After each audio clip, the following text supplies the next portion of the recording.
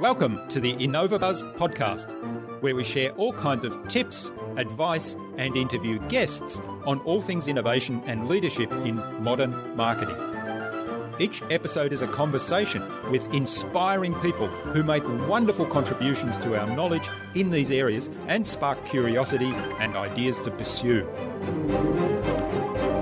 Join me, Jürgen Strauss from InnovaBuzz, and let's get into today's masterclass on this InnovaBuzz podcast.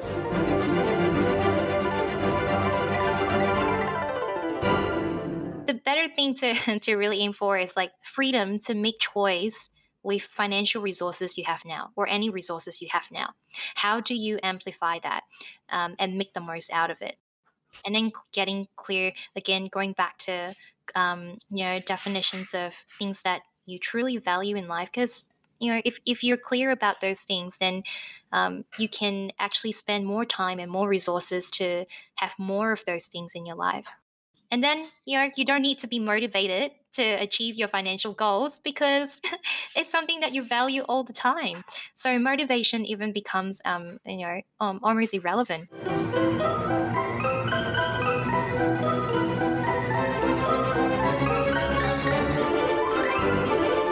Hi there, Innovator. It's really great to be back with another episode. I hope you've had an awesome week so far. I trust that you enjoyed my recent conversations with Jane Beddall of Dovetail Resolutions and with Mike Payton of EOS Worldwide. I'm really excited to have on the InnovaBuzz podcast as my guest today, Vivian Goh. Vivian is the founder and financial wellness coach at Simple Wealth Coaching. She built financial knowledge and connections in the property, superannuation, and financial advice industries over a decade, and then realized that financial know-how is only part of a solution, not the whole solution to wealth creation. This led her to leave her financial advising license and found Simple Wealth Coaching. Her life mission is to help people improve their financial well-being through personalized coaching and unbiased financial guidance. A quick promotional message from our sponsor, InnovaBuzz. We help coaches and consultants build professional credibility, engage their target audience, and connect with their ideal clients. Now, to help you get clarity about who your ideal client is and how you can communicate with them to build and strengthen an engaging, enduring relationship, take a look at our Marketing Master mini class, which you can access at innovabiz.co/marketing master. It's completely free and accessible without even giving away your email. In our discussion today, Vivian talked to me about some of the limiting beliefs we have about money and how they hinder our wealth growth. She described how asking really good questions can help you uncover what really motivates people. And she explained that we should consider money as a means of exchanging value rather than an entity of itself. Without further ado then, let's fly into the hive and get the buzz from Vivian Goh.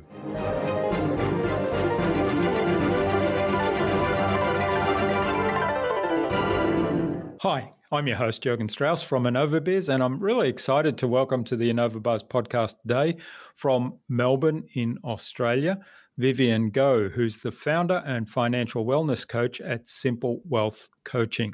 Welcome to the podcast, Vivian. It's a great privilege to have you as my guest. Hi, Jürgen, and hi, everyone else. Thanks for having me today.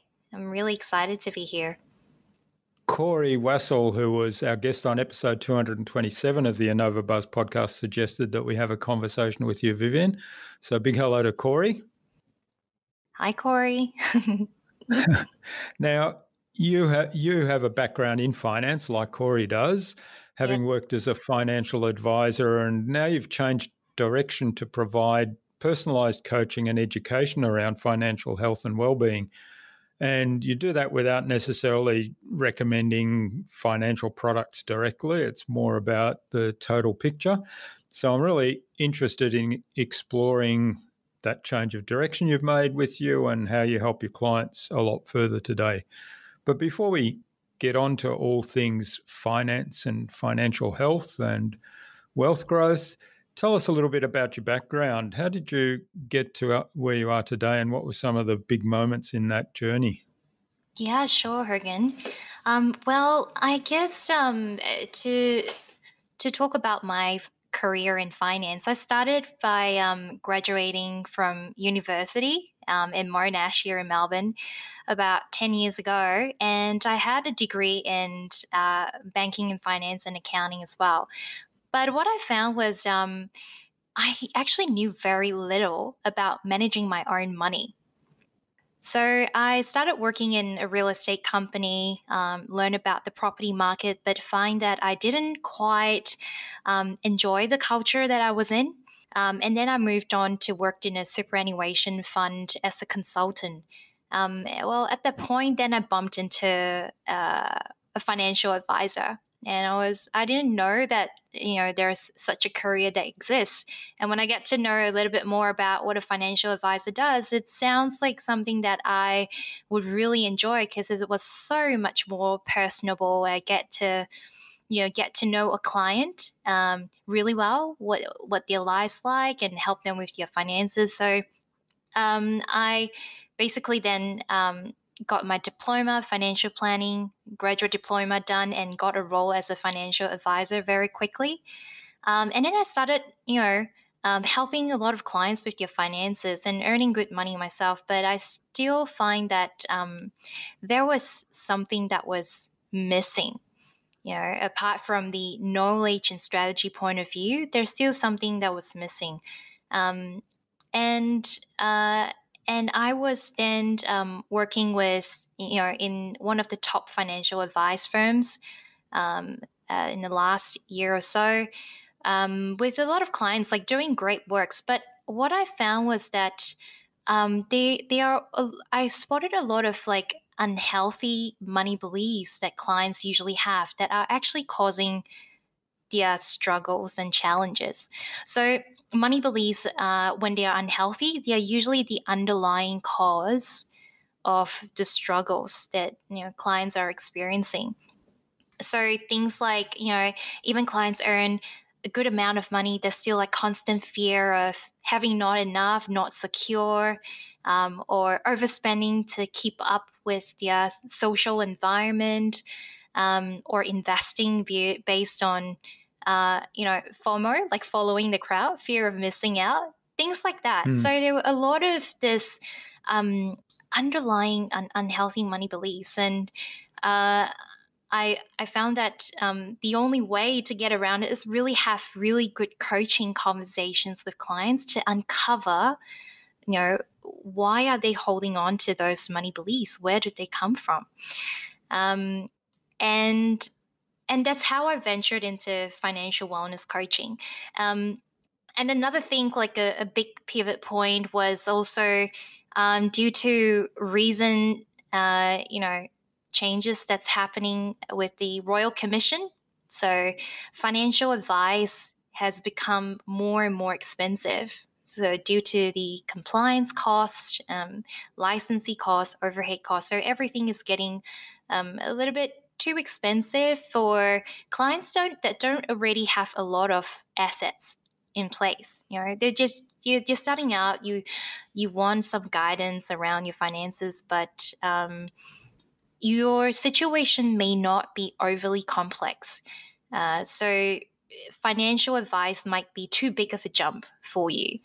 And this is something that I've been told by potential clients again and again in meetings where they go, I really love, everything that you do. It sounds great. I'm going to get the coaching and guidance from you.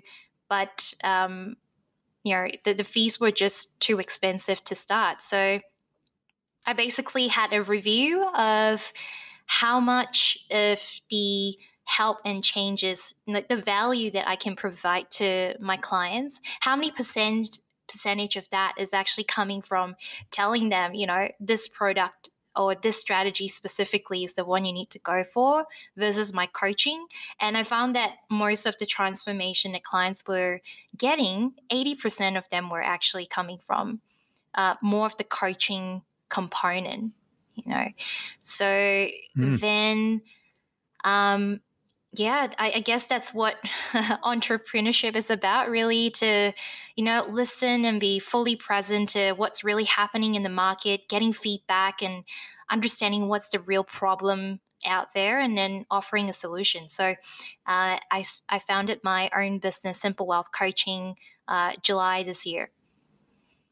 Okay, well, that's fascinating. And like you say, identifying gaps in the market and what clients are really looking for. But also the other thing you mentioned there along the way was not feeling comfortable or happy or fulfilled in some of the roles that you did pursue, and then you discovered coaching and really enjoy that by the sound of it.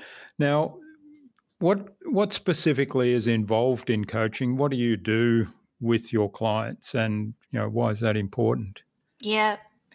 So coaching is really a skill where it's creating a space for clients to be asked really, really good questions so that they get time to reflect on their common patterns. And if you find that if you look at your thoughts, there has been research done that by the age of 35, 95% of our thought patterns and emotions are the same as the day before. So there's a lot of similar thought patterns, especially when it comes to money, when it's such a taboo topic. A lot of the money beliefs that we have are actually either taught to us when we're since young and a lot of people say by the age of 7. There's been research showing that your personality and your beliefs and your ideas, your perspective about the world has been formed mostly. And then also you might have experienced certain traumatized events in the past about money that would cause you to create some unhealthy money beliefs. So I'll give you an example of a client of mine that she found that she was constantly having this fear of she just doesn't have enough money, and that was causing stress in her relationship with her partner. And when we got into a coaching session, after 30 minutes, after asking more and more questions and understanding where she's coming from, she realized that why she had this fear was because of her previous divorce and relationship. So she went through a divorce, and it was a really nasty one. So then she held on to that belief that she needs to protect herself and protect every single penny she has. So she she was living in like a bit of like constant fear of not enough. So, and causing stress into her relationship as well. So that's one way to really shine the light on blind spots that you may not be aware of, and that's causing you, certain stress in your life. That's fascinating. So basically what you're saying is that there's a whole lot more around what impacts on our attitudes and beliefs around money and how we come to wealth or not than just money or working hard or whatever it might be. Oh, absolutely. Because at the end of the day, money is just a tool. It's, it doesn't have emotions. There's no thoughts. Like if you talk to money, it just, it doesn't really respond to you or anything. So to really master money well, that means we really need to look inwards and understand understand ourselves even better. So money is a great tool to reflect, first to reflect on how we are showing up. So what are some of the common issues and beliefs and attitudes around money that have us kind of feel unfulfilled or feel as though we don't have enough money or feel as though we can't spend on certain things that we'd love to spend on. Yeah. So there's a couple there that you just mentioned. Common ones. I guess I mentioned one of them, that is, fear of not enough. And then there is also this, like, the fear of missing out or buying into the social condition of investing a certain way. Like buying an investment property is definitely the way to go. So I have clients that initially engage me, and successful coaches. For example, I had this successful coach that came to me earning great income, but when it comes to managing his money and planning for his future or making financial decisions, there's still a lot of uncertainty. And all he's heard, from his social environment is that, I just want to buy an investment property. But, after we really got into a deeper conversation in understanding his lifestyle, his values, and then set financial goals that are more aligned to his values, he realized that investment property wasn't really what he wanted. So I think one of the things people get confused often as well is, what is a financial goal and what's a financial strategy? Those are two very different things, because financial goals are basically life goals that require funding. You need money to fund those things. And then a strategy is then you use that strategy to achieve that financial goal. So, but I think a lot of people often, when they look at money, they start straight away from the strategy. Like, I want to, X amount of portfolio by this amount of time. So that means that's like basically setting money as the destination, not the vehicle. So we want to make sure that we're using money, as a vehicle, as a tool, not as the end goal. Yeah. So that, what you're talking about there would be along the lines of, I'd like to take a world trip next year, and I'd like to do that on business class, flying business class, and I'd like to stay in 4-star hotels. And then I put together a budget for that and say, well, this is how much money I'm going to need to spend on that, plus a little bit of spending money and other stuff I might want to do. And so then the goal is the trip and the associated experiences. And then you go back to the money side and say, well, here's how much money I'm going to need to be able to do that. And then you build a strategy. Is that how you see it? Yeah, so that is definitely one of the key parts of, saving. If traveling is something that it's really important to you. But then we go back to another step. So, why is traveling really important to you? So and is this goal as well creating any friction with other areas of your life? So it's looking at a much more deeper and holistic view of how you're coming up with this financial goal. So, so that's basically, we look into also your values, your deeper values, and see if there's any unhealthy money beliefs around that as well. Because if someone is actually setting those goals and spending on credit card every year without thinking about the consequences, then there may be more things to than just setting that goal. I guess the answer to that is, it's hard to really answer that question unless we look at it in a much more holistic way. So is that the main difference between a financial wellness coach as compared to an advisor?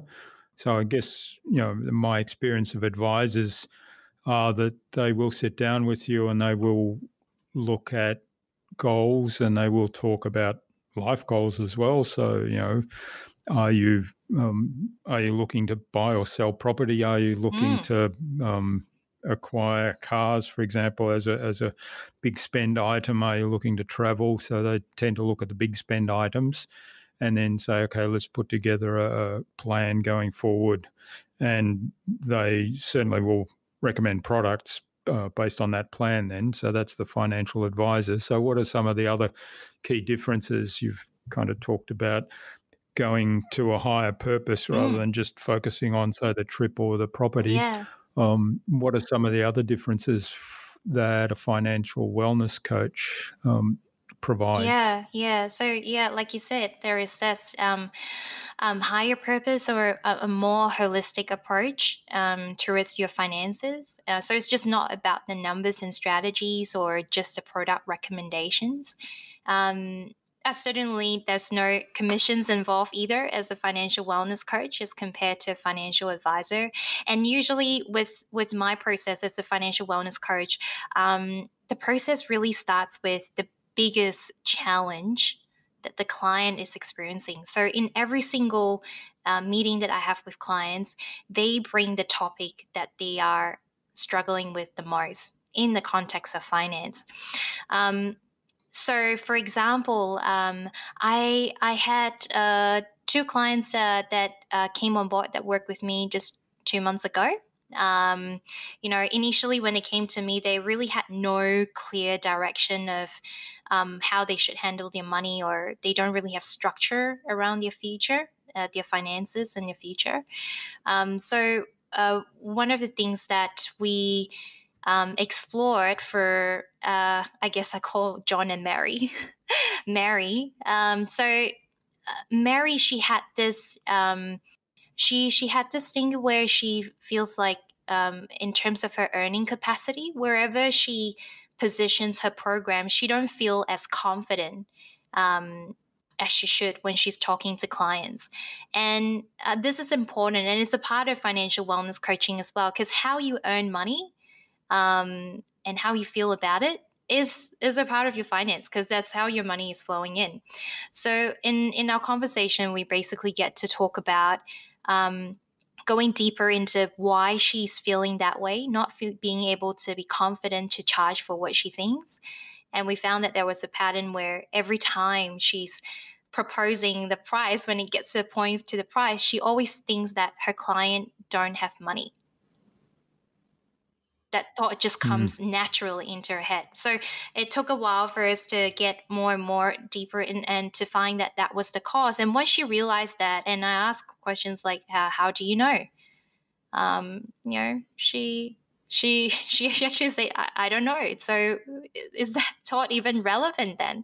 Is that belief even relevant? Should it even be around when you're speaking to clients? And that one thing basically shift her, the way that she proposes, her coaching programs to clients, and it just makes it so much more easier for her.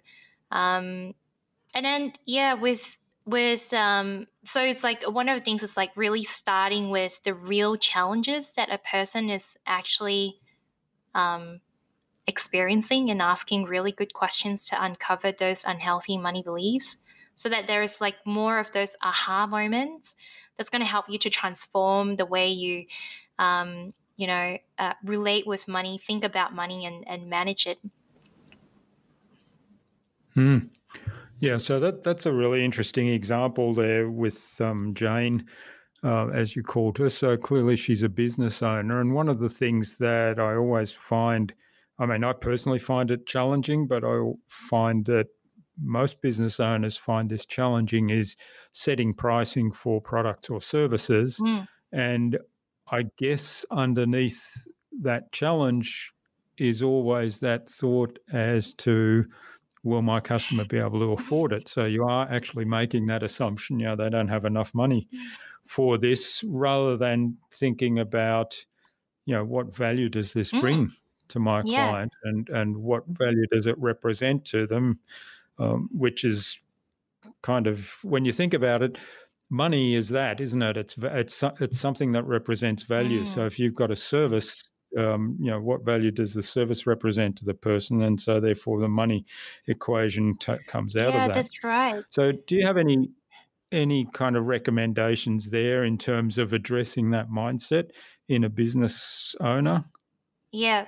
So I think first of all, Hergen, I think you brought a really good point there. Like, value, that's important. And I want to just broaden that perspective even a little bit more. Because I guess to really master money, we first need to go back to actually what was money really, why does it exist in the really first place?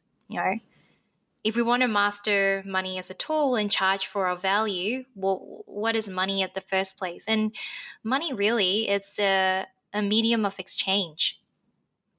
It's a medium of exchange that was created 6,000 years ago. And it started with a form of barley. So people were trading barley. Instead of doing barter trading, they were counting barleys to pay for goods.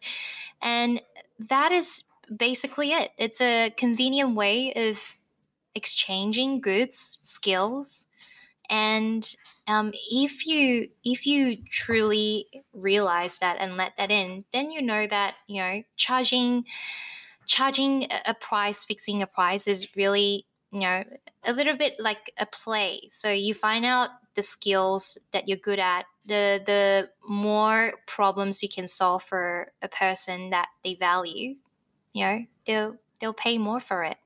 And that's it. It's really that simple. Okay.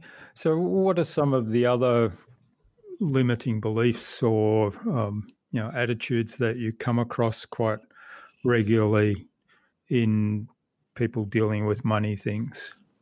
Yeah.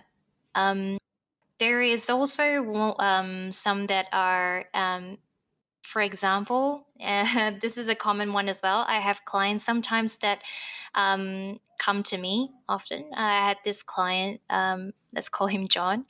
He came to me again a few months ago, and he told me in my first session that, what I want is financial freedom as a goal, as financial freedom. So now, the thing is, with financial freedom, there is no problem with that, but just think for a second, if you want to set a goal as having financial freedom, guess what happens? Well, I mean, my first thought is, what does financial freedom actually mean? Freedom of what? Yeah. And it's an away from motivation as well. So you're always looking back at what where you're coming from. So it's Yeah. kind of it's negative energy in a way, isn't it? Yeah, right on, Hergen. And financial freedom, if you aim that as a goal, because it's so vague, and also it's used as a more of a marketing strategy by most of the, financial services, financial products, it creates a sense of lack straight away. Yeah. If you're aiming for financial freedom in the future, it creates that sense of lack. So the better thing to to really aim for is like freedom to make choice with financial resources you have now, or any resources you have now. How do you amplify that, and make the most out of it? And then getting clear, again, going back to definitions of things that you truly value in life, because if you're clear about those things, then you can actually spend more time and more resources to have more of those things in your life. And then, Yeah. you don't need to be motivated to achieve your financial goals, because it's something that you value all the time. So motivation even becomes, almost irrelevant. So when you work with people, um, let's take that example. So you work on the values level and you work on identifying what the underlying values are and maybe make some tweaks there. Yep. So values is the second part, but the first part is, most importantly, is the unhealthy money beliefs. So the blind spots. Yeah. So blind spots like unhealthy money beliefs are a little bit like, They're a little bit like a pair of glasses, colored glasses. Let's say if you have a blue glasses, you put it on and you completely forgotten that you've put it on and you started to look at the world just in blue. It's been filtered, right? So it's not until like, I go, hey, hang on a sec, that are you wearing why are you wearing that blue glasses? Like, what do you mean? What do you mean? I'm Mm. not, everything is fine. I can see well. And so no, you're wearing this blue glass. And they take it out. It's like, oh, actually I don't need this. Oh, this is much more easier now. So uncovering blind spots is a little bit like that. So the main work is, I think the key differences in my coaching is to get that part first, that component, and then usually starts from the places where people find most tension or challenging. And I guess another example that I would give is like just a few weeks ago, I had a client that had a first session, and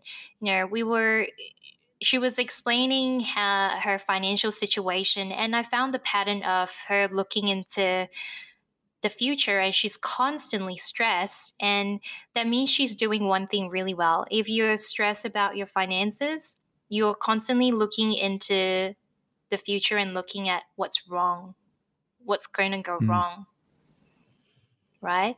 And the more you do that, the more energy it consumes, and takes you away from making the right financial decisions now, and so that you can really progress and change your situation.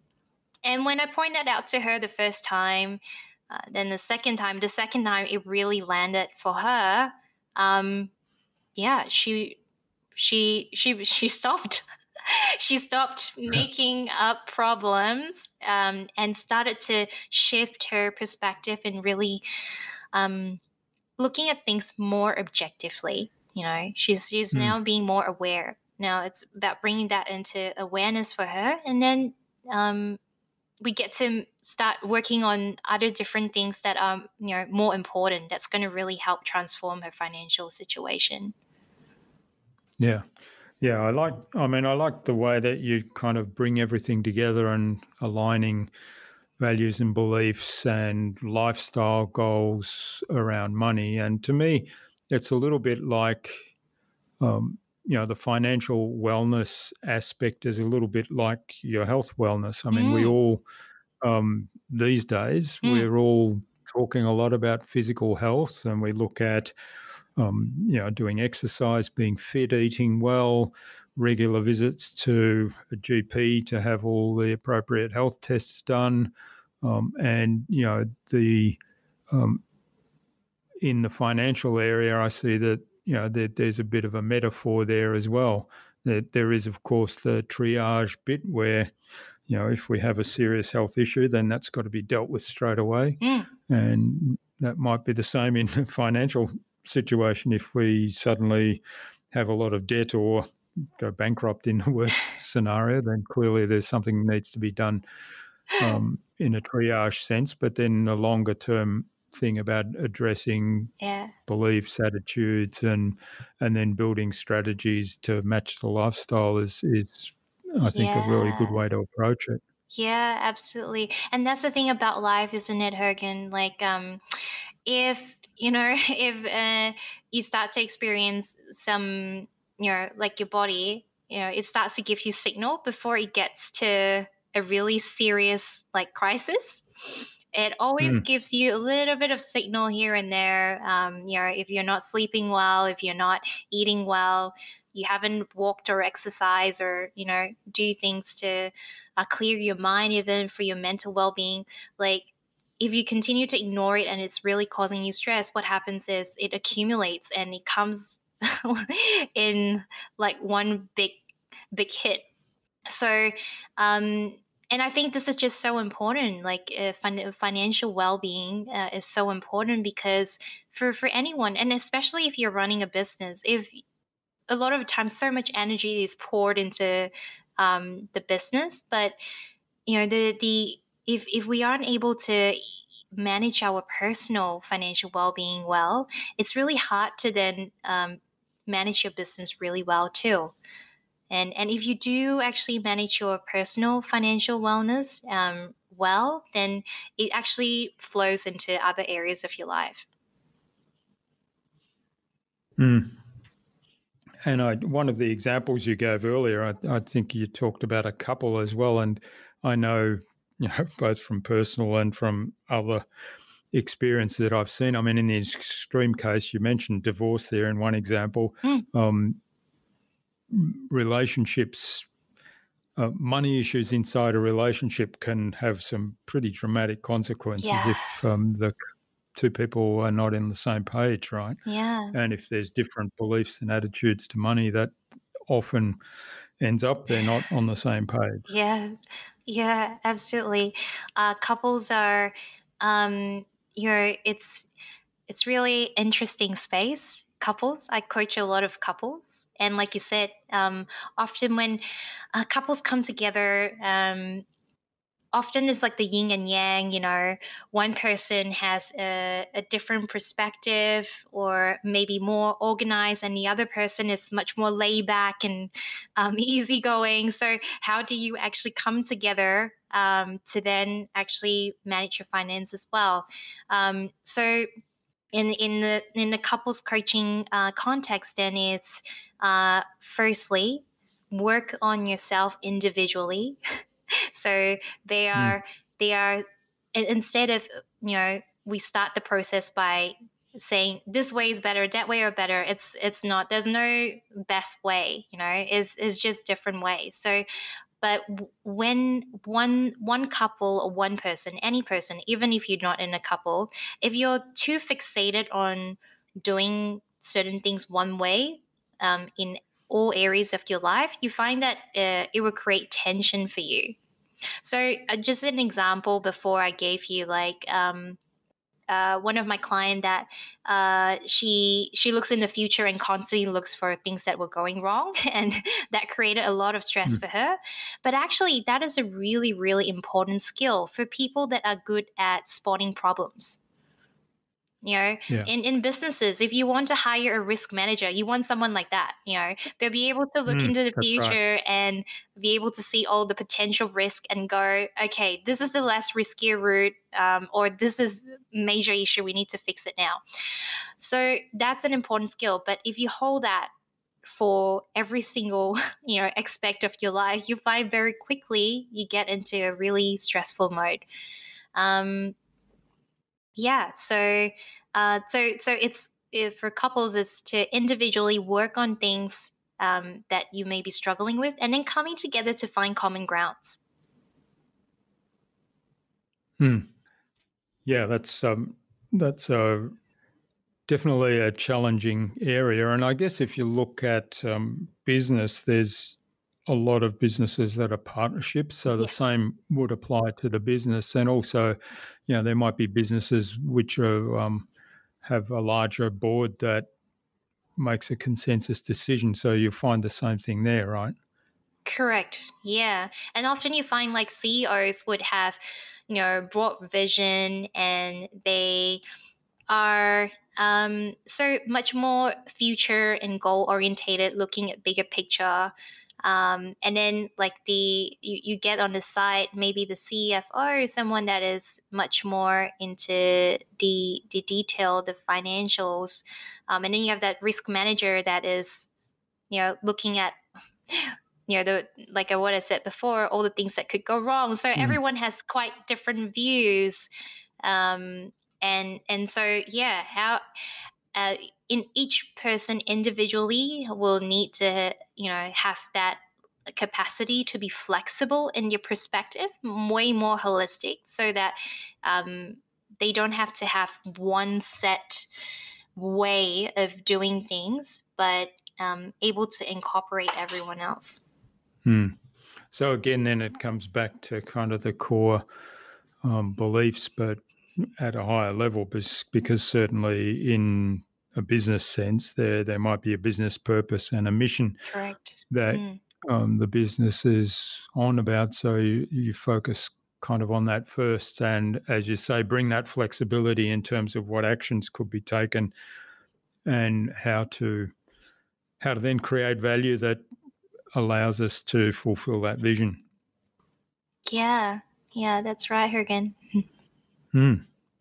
All right. Well, this is fascinating, Vivian. I could dig into this a lot more, particularly the mindset stuff I find fascinating, and the idea that, if we think back, money, the bits of paper and the coins that we've had, you said 6,000 years, but I think Mm, even more recently than that, people were trading gold and precious metals rather than actual money, so that it's yeah. really just an item of value, and the bits of paper that have a number written on it is just something that designates a particular value, doesn't it? So the mindset around giving that much more importance is a little bit self-defeating, isn't it, in terms of getting more of that value?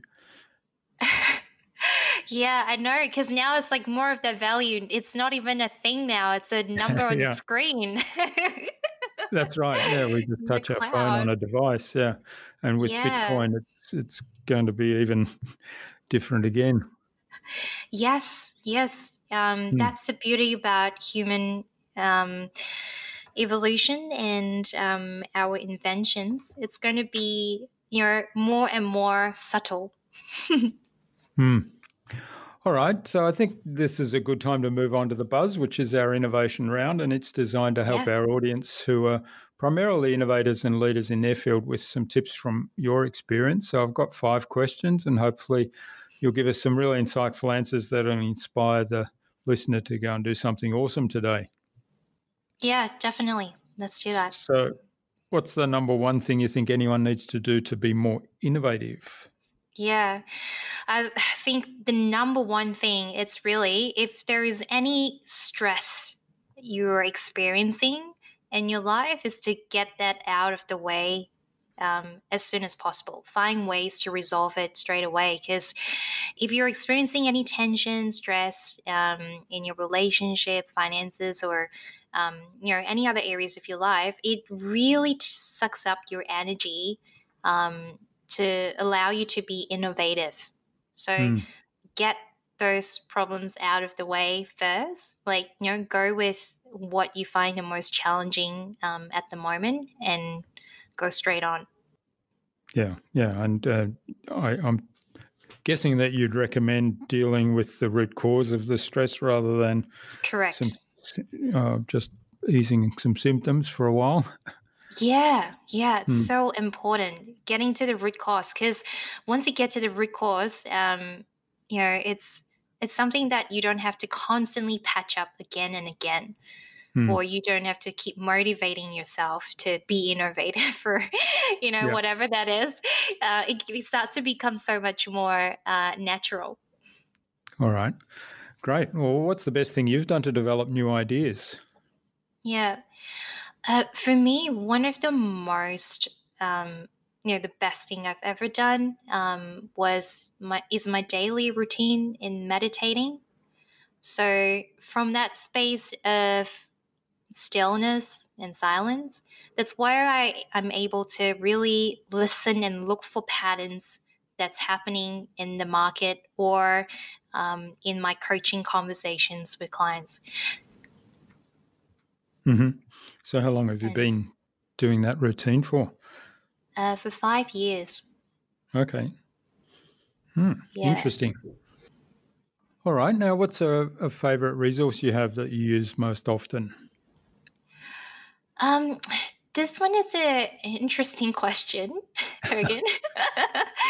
I'll have to say, like, my favorite tool is still, or system. I would still say that it's, my capacity to really look for patterns, and then kind of see what's really going on in the market, and then allow the creativity and innovation, whatever needs to come up as an answer, to kind of reveal itself, because I don't really have to think a lot. It's being innovative is about being in tune with what's going on and then creating something that is, valuable. So, yeah, I would say still the ability to be able to look for patterns. Okay, that's fascinating. Did you, um, is that something you've cultivated and taught yourself over time, or is just something that's come naturally for you? Yeah, both actually.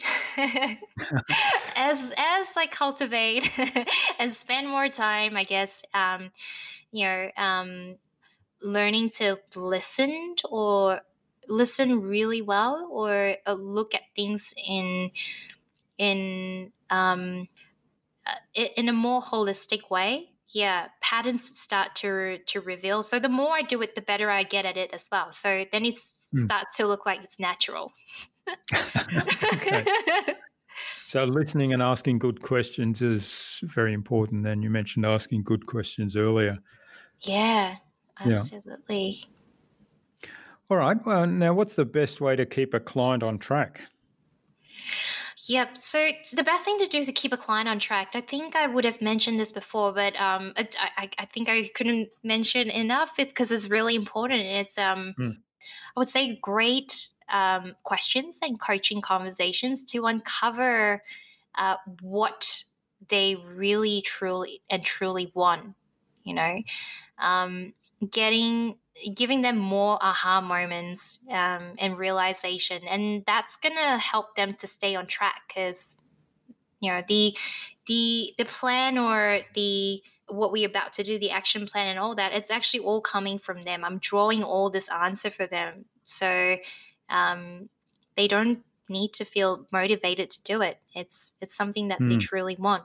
So there's more energy and momentum in the process.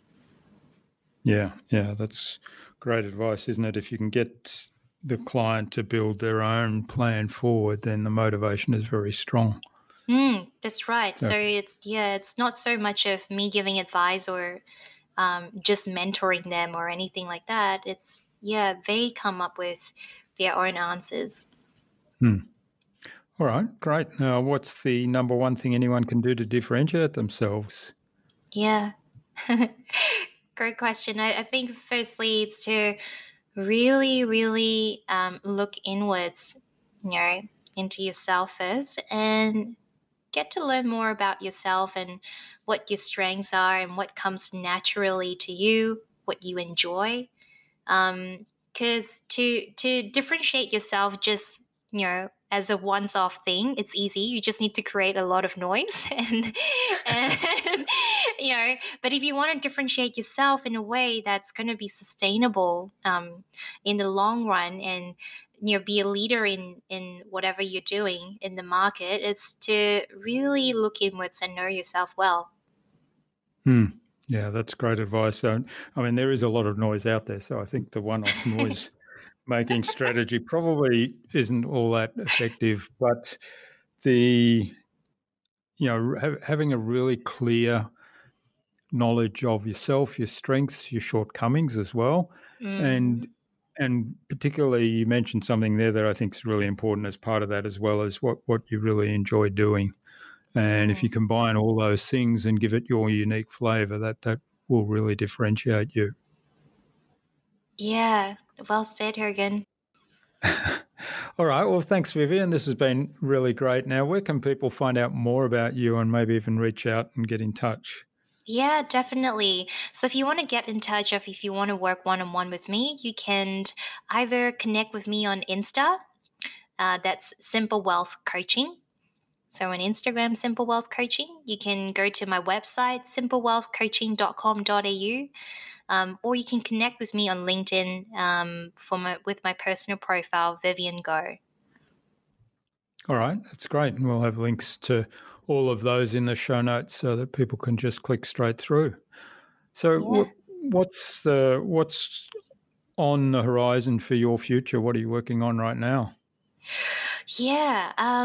So, because at the moment with my business, it's a lot of one-on-one coaching or couples coaching. I'm also doing a lot of financial well-being workshops. And I think in the future, what I'm planning to do is to also offer financial wellness programs to businesses so that they can, bring me in and do group coaching sessions to improve their employees' financial well-being. So that is something that I'm working on in the future. And I think I just imagine if you're an employer, if you can, tell your new employee, if you join our company, one of the things that we would ensure will help you with is to make sure that you're financially, stable or financially well. We look after your financial well-being.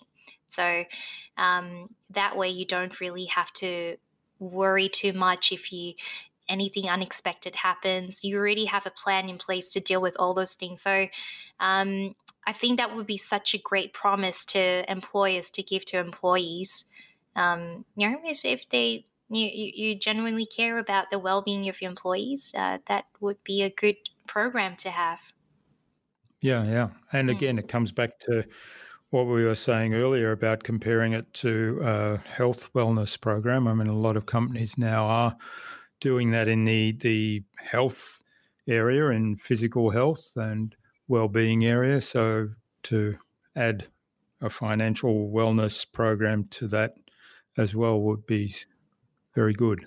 Oh, that would be really, really good and important too, because one of the things I think I haven't shared, Hergen, was there's been research by the Australian Psychological Society around stress and well-being of Australians, and it's showing that 49% of people that they survey experience stress around your finances, and it's the number one cause of stress in Australia. And in America, they did something similar. So if there's any American audience here, it's closer to 80% in America. Wow. So I think it's a space where it's such a taboo topic. Like people, we don't really know how to deal with the money conversation with employees, but it is really, really important to start to put some action plan in place to support employees a little bit better. All right. Well, that's terrific. So we'll watch out for that and see how you go with that. Look forward to hearing some more. So what's the number one parting bit of advice you'd like to give our listener, so particularly a business owner that wants to be a leader in their field and a leader in innovation? Yep. So to be a leader, what's important about a leader is the being able to continuously leading. So it's like a continuous movement. You continuously lead in the industry, and that means it needs to be sustainable. And I think I point towards this point before is, being able to look at things, look into the market, look into what's really truly going on in the society. What's the real problem that requires solving, and solve that. And if you can do that continuously, then you become a leader in the field that you're in. Yeah, that's great. I like the idea. Look for problems that require solving and solve them. Yeah. That's what people will pay you for. Lots of value in that, isn't there? Yeah, exactly. All right. Well, finally then, Vivian, who would you like me to chat with on a future InnovaBuzz podcast and why? Yeah, there's so many, but I think I would recommend Christina Canters from Australian Podcast Services. She's a communications coach, and I think there is a lot that the audience can actually learn from her in terms of being able to communicate effectively. Okay, well, we'll get an introduction from you to Christina, and we look forward to chatting with her too, because she sounds fascinating. Yeah, she is. I'm sure you guys will enjoy. All right. Well, thanks so much for sharing your time and insights with us so generously today, Vivian. I've really enjoyed this. So there's been a lot we've touched on in terms of money and mindset and beliefs around money, and how really it's just a kind of a means for exchanging value. And if we bring it back to that, then a lot of limiting beliefs that we might have, maybe we'll find it easier to drop those and have better beliefs. So thanks again for sharing all that with us. And I wish you all the best for the future, and let's keep in touch. Yeah, let's do that again. Thank you so much. Thanks.